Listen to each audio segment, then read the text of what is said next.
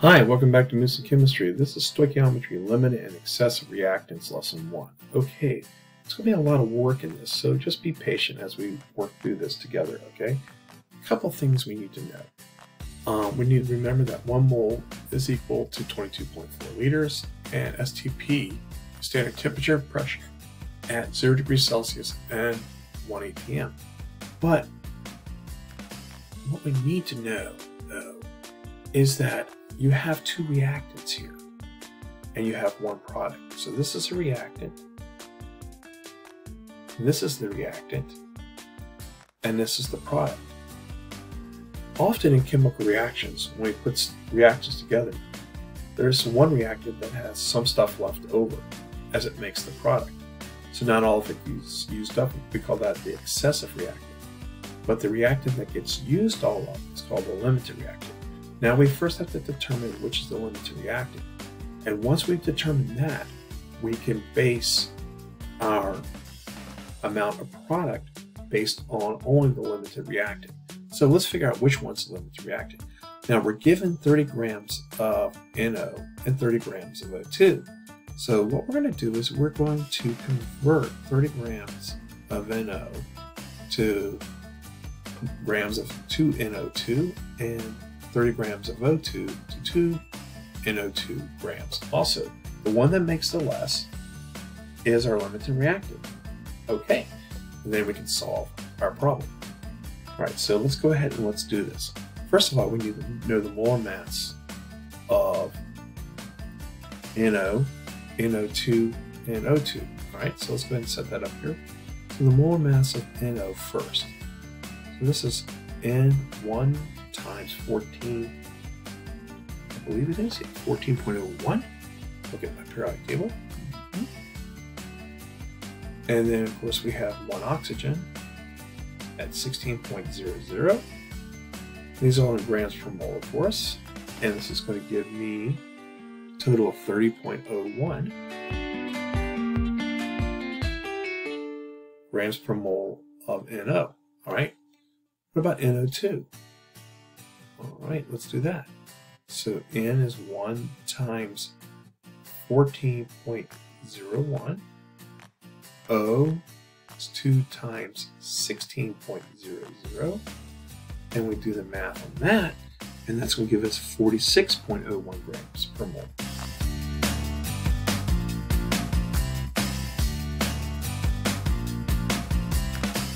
And last but not least, oxygen. O2. Okay, so that's going to be times 16.00.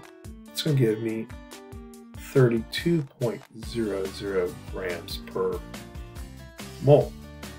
All right, now let's go ahead and let's figure out which one is our limited reactant. Okay, here we go. So we're going to go from my grams to my moles to their moles to their grams, ultimately. So, but let's do the limited reactant first. So let's go here. Here we go. 30 grams of NO times 1 mole of NO divided by 30.01 grams of NO. We got that from the molar mass, and now we're going to convert that into moles of NO2. So we have looks like a 2 to 2 ratio. So mole of NO over 2 moles of NO2. And now we want to convert that into grams of NO2.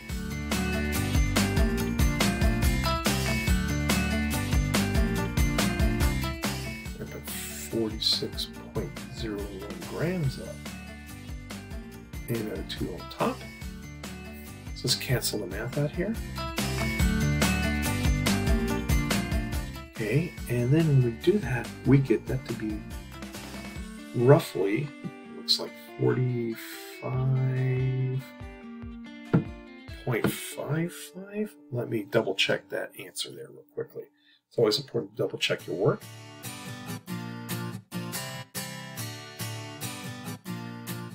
Okay.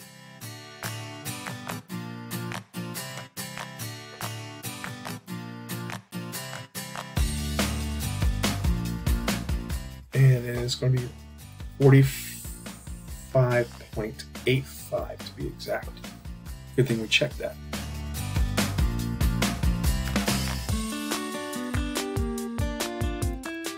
Okay, now let's take the 30 grams of O2 and see what we get.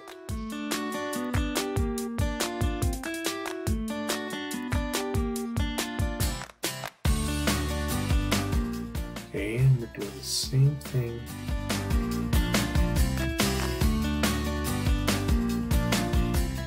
Now we're going to look at the mole ratio between the two there.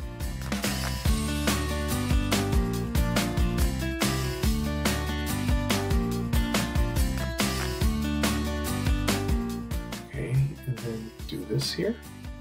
Now remember, the one that makes the less is our limited reactant.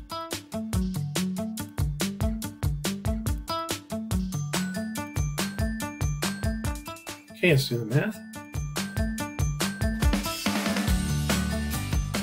And let's take our calculator and figure it out.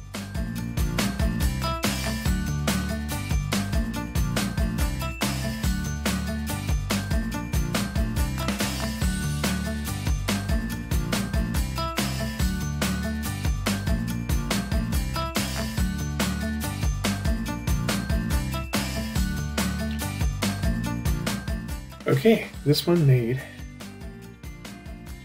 86.27 grams of NO2. Ooh!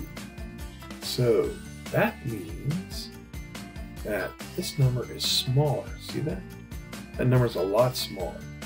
So that tells me that this is my limited reactant, and that tells me that the O2 is my excessive reactant. Alright, now, based upon that, let's figure out how many moles of N2 are made with 30 grams of NO. Alright, so we take our limited reactant, which is going to be our NO, and we're going to convert that into moles of NO first.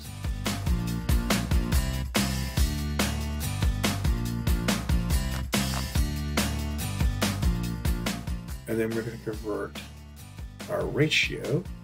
So we have moles. We have 2 moles of NO on the bottom. And we get our 2 moles on top here. So we're converting it to moles of NO2. And so moles cancel moles, grams cancel grams. And the answer is going to be, let's go ahead and do a calculator real quick.